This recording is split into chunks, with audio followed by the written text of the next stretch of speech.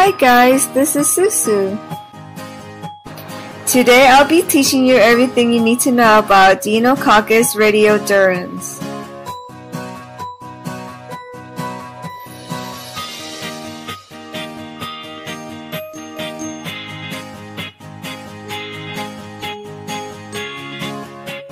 Here's an image of the organism.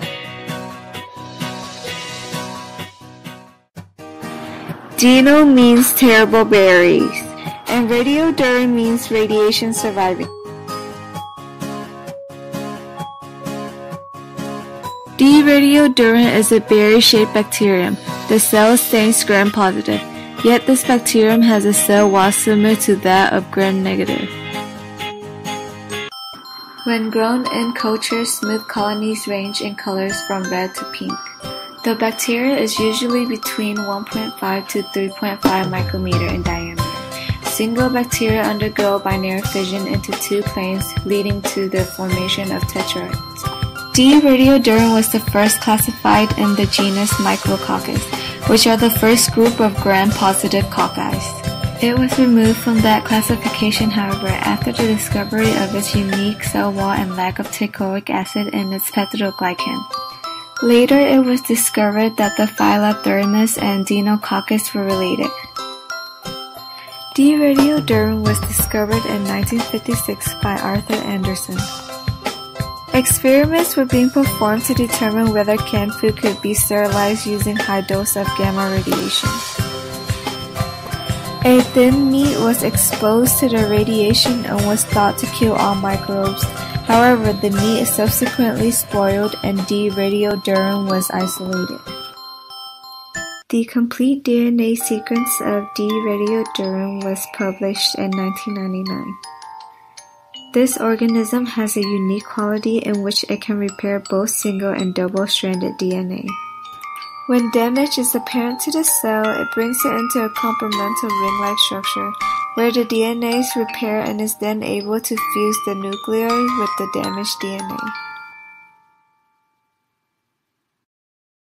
This organism is an obligate aerobic chemoorganoheterotroph, which means that it uses oxygen to derive energy from organic compound in its environment. It is often found in rich organic materials such as soil, feces, meat, or sewage, but has also been isolated from dry food, room dust, and medical instruments. The organism is also extremely resistant to ionizing radiation, UV light, hydrogen peroxide, and many other DNA-damaging agents, and can also survive without water for a long period of time.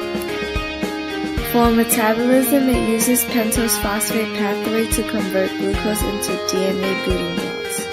It also contains phosphate and carbohydrate granules used as source of energy. Not only that, but the cell also synthesizes nucleotide with the polyphosphate. The life cycle of this species includes a cell replication phase, followed by release, drying, and dispersal. Dry Deinococcus can endure for years, and if blown by wind through the atmosphere, would expect to survive and land worldwide. The protein Rec-A plays a major role in D. Radioduran because it allows organism to be able to restore its genome completely without mutation after sustaining as many as 100 double-stranded breaks per chromosome, as compared to E. coli, which can only withstand up to 3 double-stranded breaks per chromosome. Another important role that helps the survival of D. Radioduran is manganese 2 cations. The presence of this molecule is the key to why D. Radioduran is immune to radiation. In one experiment, some scientists added manganese ion to the cell of E. coli and found that it increases the cell viability when exposed to radiation. D. Radioduran has not been associated with any disease in host organism, nor has it been shown that it has any symbiotic relationships. Since its discovery, it has been deemed the toughest bacterium in the world. Not only can it withstand and repair DNA damage at the extreme amount of ionizing and UV radiation, but it can also survive drought conditions and grow in nutrient-poor environments. Its specific ability makes it one of the most interesting bacteria in science today, because studying and understanding its mechanism can lead to nuclear waste pickups.